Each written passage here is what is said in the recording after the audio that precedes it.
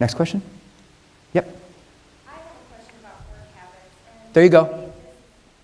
maybe this is because it's a 3 to 5 year implementation and we are... Well, you could do it in 1 to 2 years. I'm just saying that's the normal. I'm not seeing an easy implementation. Okay, okay. From other parents too. Sure. My kids have been top students, hard workers, perfectionistic actually. Yeah. And this That's has good. changed it where they're really not perfectionistic anymore and they don't always feel like homework is necessary. Ah, yeah. Skating is something that sometimes they can do and they Skating? skating by. You mean like skipping some of the stuff, just getting in? Skipping things and getting the A anyway.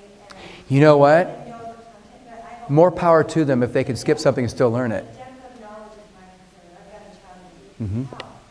And if he's skating now, what's going to happen to him next year? Yeah. So if he's skating, why isn't the teacher increasing the complexity and challenge of the class? They've got 30 kids. But here's the false assumption. Counting the homework more is going to make him think that homework is important to create self-discipline. That's not. They used to. But I don't think that was the thing. They did their homework. I think if they did their homework, they found it led to subsequent achievement. Isn't that right? If they didn't do their homework, they didn't do very well in whatever it was. Would you agree with that? Or no? Probably in most cases, I did talk to a mother Yeah, last yeah. week whose son is actually flunking a class because the homework is rated at 0%. Yeah. He doesn't do his homework, which means he's not prepared for his test, so he flunks his test. And So he doesn't find value in the test and getting a good grade. a busy child Yeah. has a hard time finding time, and teachers also have a hard time finding time for those people. Yeah. But the thing is, that external extrinsic reward, I do homework, I get a higher grade, this sort of stuff, That doesn't come from an adolescent. in the long, yeah, right, because they're so egocentric. The world revolves around me. There's no way that I could possibly do it. They actually learn that if you can make the connection. So you know what, let's try something. I'll bribe you, I'll take you to dinner, I'll buy you something, whatever you want. Do the homework. And let's see what the subsequent achievement is. Good. So let's say they achieve high, they get whatever positive consequences and privileges that come with that. They don't do the homework and they get a low performance. Are there negative consequences to that? Things they don't value that they don't want happening to them?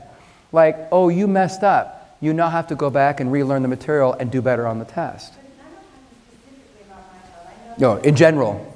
that Yeah. are concerned about the same thing. We're concerned about the negative impact on our kids' work habits. Yeah. We've seen changes since SPG has been implemented. Wait, do kids get a report of their work habits?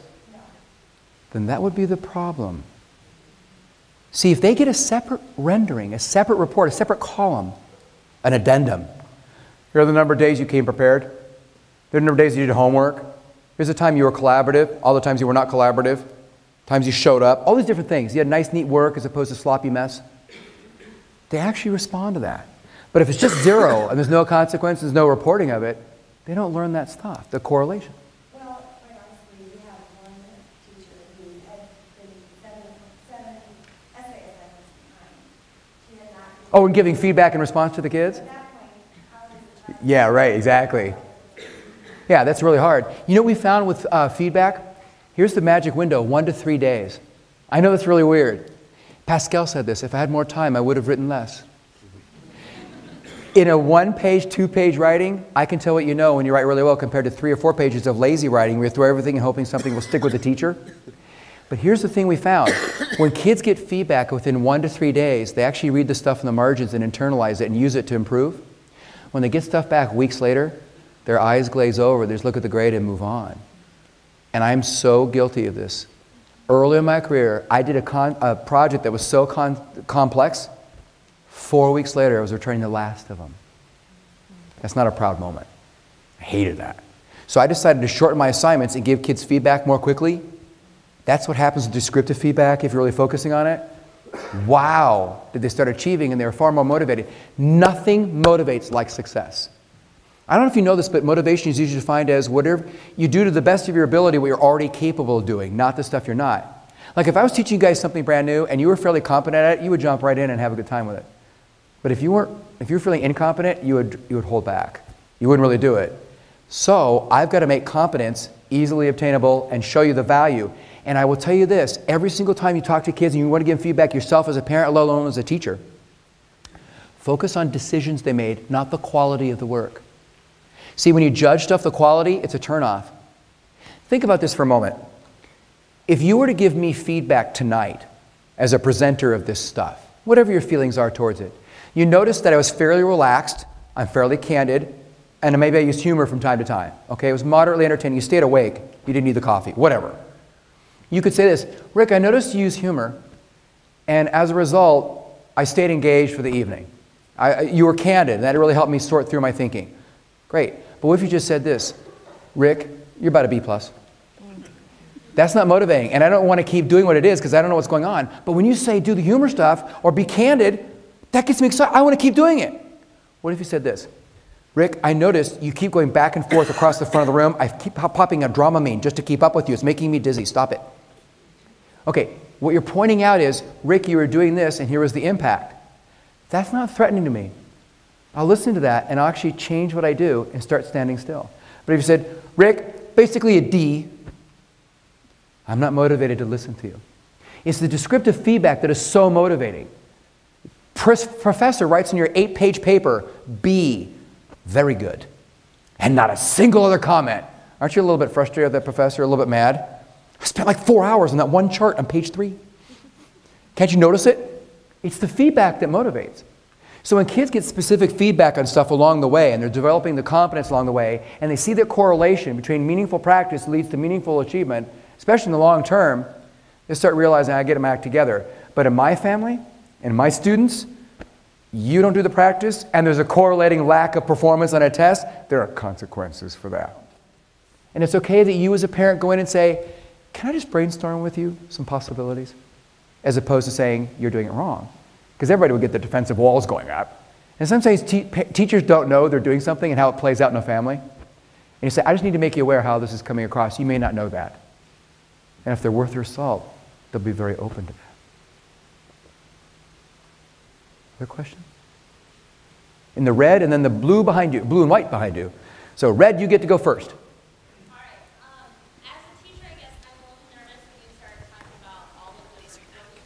Oh, okay. Yeah, you have to do it so it's manageable, not too many categories. Right. So what's an ideal amount to start with? Oh, we usually start with just 3 or 4 categories that we find really valuable, but sometimes schools get up to like 7 or 8. But you know what? With each category, there's probably a separate little document that says, here's what we're kind of looking at there, like effort. One kid's totally scribbled it on his knee on the way onto the bus this morning, effort, dashing it off. Is some of the kids' total 3-week body immersion experience. So it's really hard. It's very subjective to do effort. How about this? Participation in class discussions. Here's what the kid does, because you're taking tally marks as a teacher. Yes, I agree with David. What Lakeisha said. No, you have to add something to the conversation that was not there before. You have to further our understanding. Oh, really? Yeah, it can't just be agree or disagree. You have to take it. Okay, so the teacher's sitting down and saying, maybe even with the kids, what would be successful criteria for this? And you usually start with 2 or 3 or 4 categories, but the report card, remember, is just a ballpark indicator. You can't list like everything. So here are the categories. Here's a separate document that lists what we're actually looking for there. That's legitimate. Start with 2 or 3 if you want.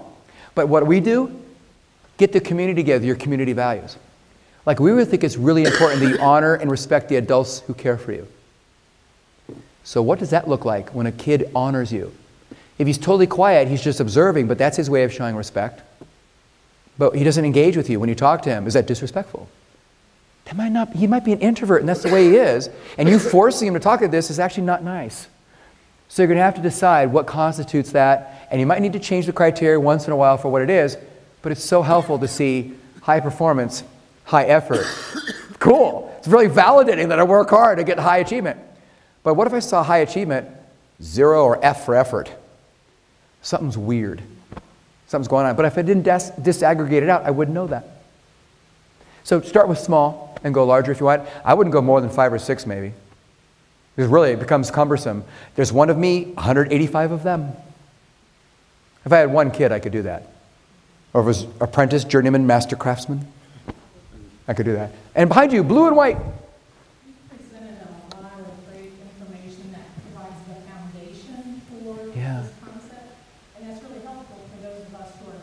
Yeah. But it requires a change in the culture. Yeah. What would you recommend to the district in the way of professional development to be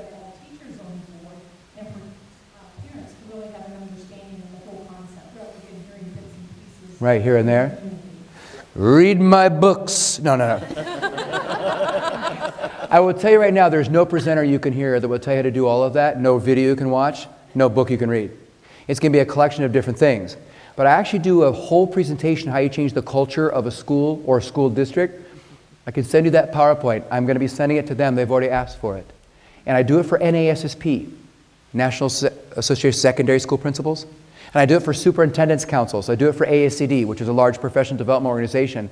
And it's really cool stuff, but it is systemic. Like, how do you recover from a heart attack? What are all the things you have to do? Anybody know? Medication, exercise, diet, time and rest, stress management, friend and family support, probably other stuff, therapy, I don't know, whatever it is. But what if I just had friend and family support? Would I totally heal? Go, you're turning blue, but I know you can do it. I believe in you. Recover, heal. No, if I just change diet, it wouldn't work. It's going to be 4, 5, 6 things, not one, that you can do. But I got to tell you, creating a sense of moral imperative helps. If I gave you graphs and charts, empirical evidence, it would be an intellectual abstraction. It's nice, look at it, but that really doesn't convince people. When I start giving anecdotes of what's fair and unfair, and the morality enters into it, the ethical, suddenly people wake up and go, oh my. And they begin to question current conventional practice.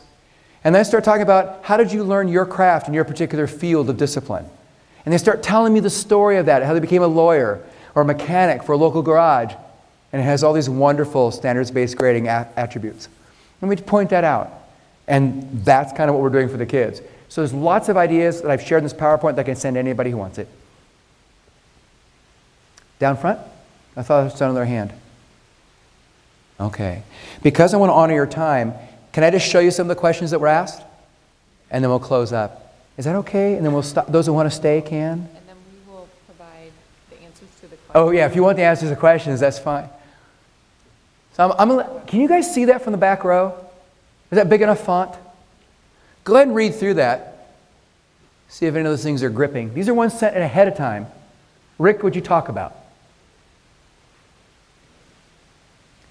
By the way, is there a GPA with standards-based grading? Totally. It was actually more meaningful. I don't know what this wayward bullet was about. Escapee! Can I go to the second slide? Take a look.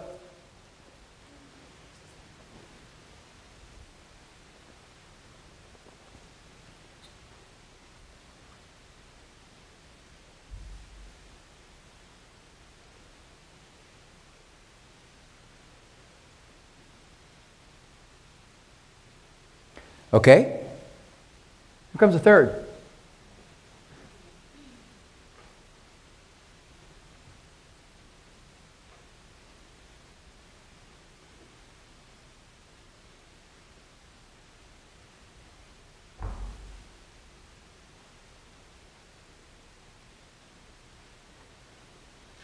For that top one there are other people that I point to because they're at the university level and they're conducting a lot of research.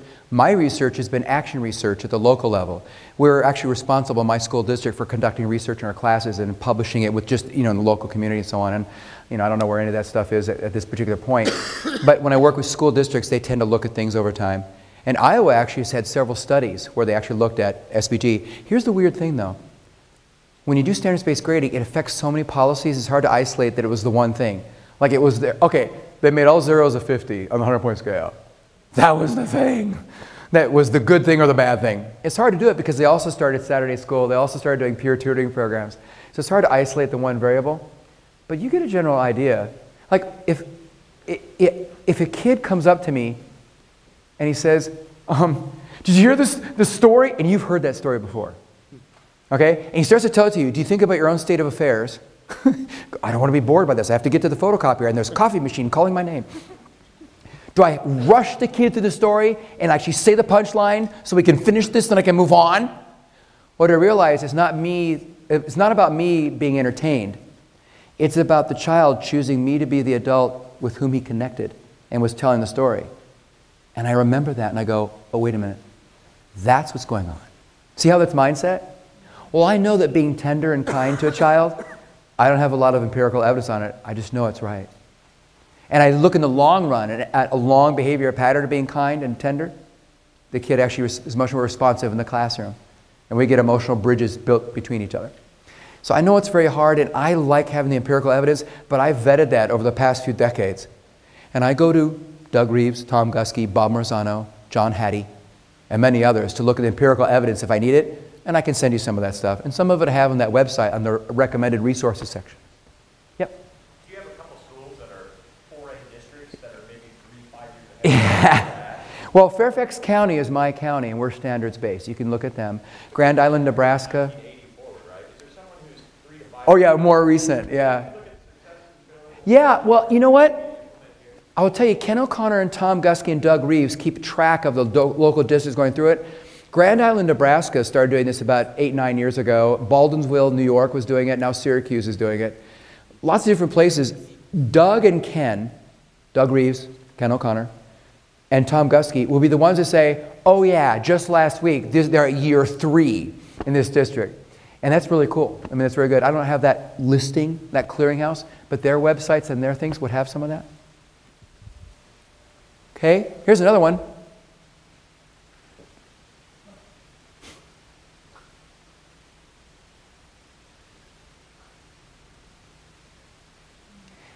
Did I answer that? I think I did. Excellent kids, gifted, advanced, do wonderfully well because we actually increase the mental dexterity, the things that require, the evidence that's sought, and they can fly higher than anything we want. Here's one thing I tell teachers. Kids aren't supposed to get equal to you. They're supposed to surpass you if you're doing your job. But a lot of teachers are guilty of teaching just to get them equal to where they are. In my class, if I'm doing it right, they get beyond what I know, and I become their facilitator. You'll write a better paragraph than I could ever dream of writing. You'll take chemistry farther than I could ever take chemistry. Now, or I mean, when I was your age, and even now. That's the goal. Can you imagine if the kids that we all teach only learn what we in this room know? Society will grind to a halt. We will stagnate. The goal is they will be better than us, smarter than us, not equal to us.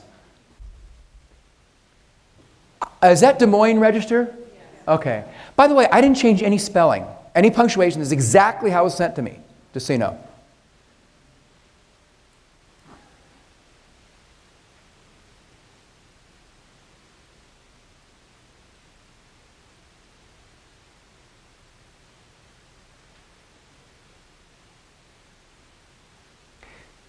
I think I addressed that pretty clearly. The grade is what you know at the end of learning cycle. I don't care what path you took to get there, whether it took you 14 times or 2 times. Does the military ever do that? Yeah, some recruits, they need about 27 times to disassemble, reassemble an assault rifle before they're smooth, and then we're shooting bullets over the head, so they do it under duress.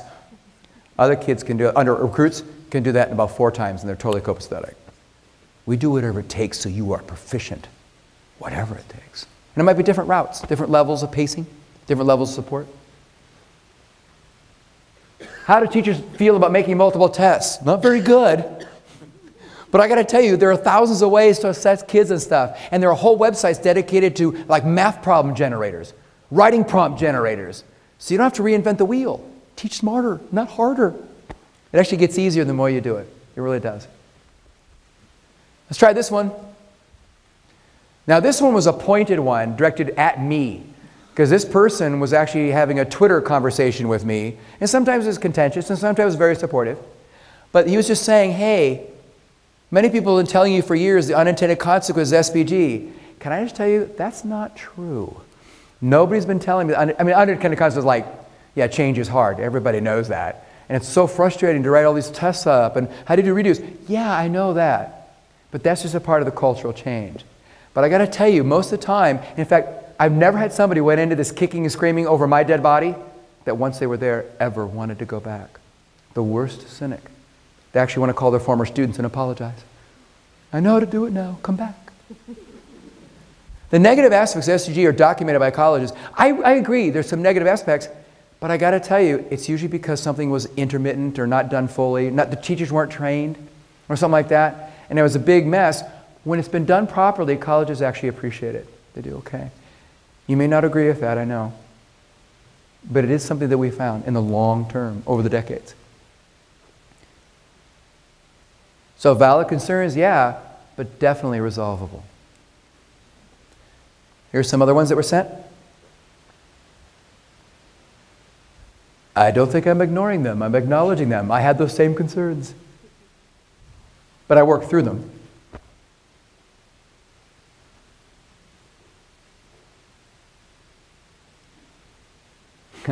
Can I tell you right now, anything that's forced down from the top on teachers usually is certain of death. It's something like this. Well, change the program, but not change beliefs. That's a willful act of failure. So you really have to speak to teachers and their beliefs, and parents and their beliefs. You can't just say, here's a new program. But I will tell you this. If you know something is actually far more effective and leads to integrity and ethics, you really believe that, and you don't do it, what goes unachieved in the kids? Can you really look yourself in the mirror? That's hard. That is so hard. Because you want to honor the need to change, and change is slow. But these kids are suffering from inappropriate grading. That's hard, I know. Remember, cultural change in your own, those of you who don't work in schools, will be really hard too. So let the teachers be human, be supportive, send cupcakes.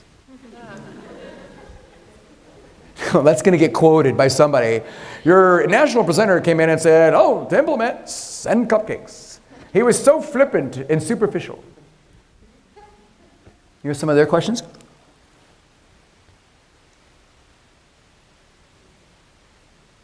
Yes, it's good for them to fail. But failure should be recoverable. That's the difference.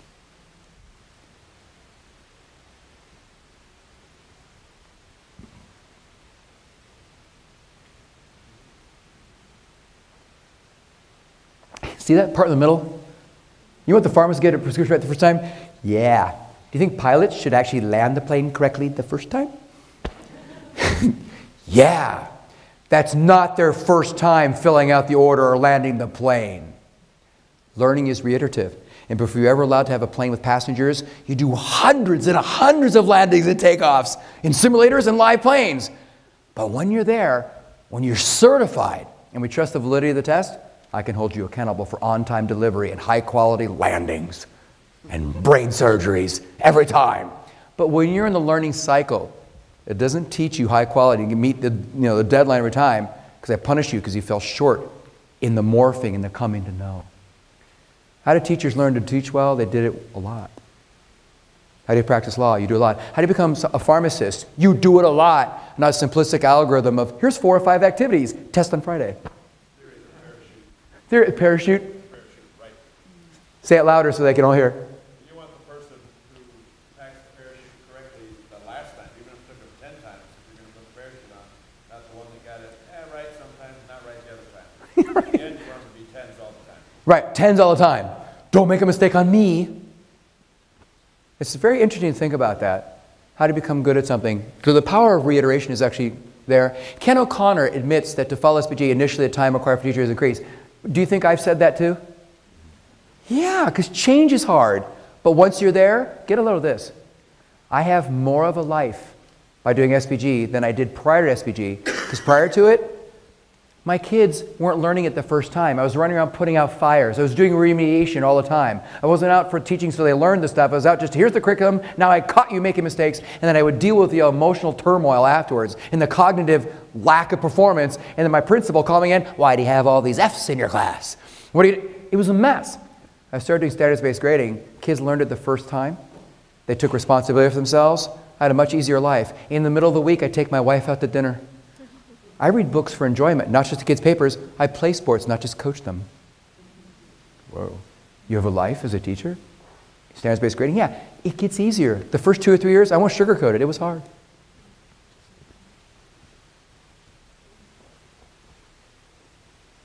Does middling ever happen? The grades, if you have a rubric, suddenly everybody's getting like the 3s and the 2s, not the 4s. Yeah, change your rubric, and that will stop happening. It happened to me. Oh, 4 is way up there. Blah, blah, blah.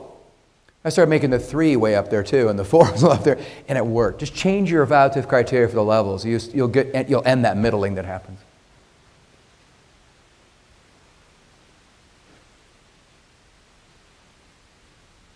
That's true. Not everyone can do things at the exact same point, but the goal is I teach everybody to be successful. I have parents say, well, would you do this? What if everybody was successful? What then? Be happy. Go on a cruise. I don't care. Celebrate. You should be demanding this happens, not fearful. Happens. You have a community. These people you're having in school today are serving you deli meat tomorrow and fixing the brakes in your car and serving you in Congress. They better be highly competent. So these are questions that were asked that I cannot answer because that's more of an Ankeny thing. And I think some of you, are turning into pumpkins and you probably want to go home for the evening, but you can ask this of your administration at any point. What are you doing to implement this stuff? What collected data do you have?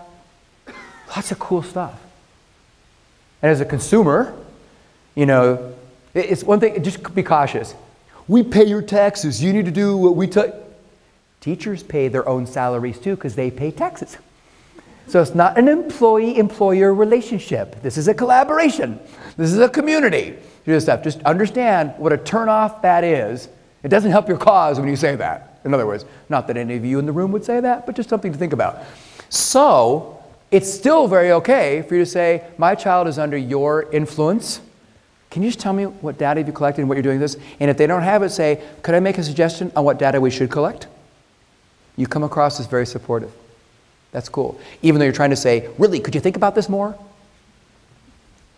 Hey, if you want to contact me for a little bit more, a phone call, Google Hangout, or Skype, or if you just want to talk by email, that's the information. Just remember the time zone difference. And I'm a band parent. So after 5 o'clock, my time, which is 4 o'clock your time, don't call my house. I'm a dad and a husband first. Now, some of you are taking pictures of that. Can I close down? Oh, it's on the handout. There you go. Ready? Here it is. As they say at the finer cultural elements, that's all, folks. Thank you.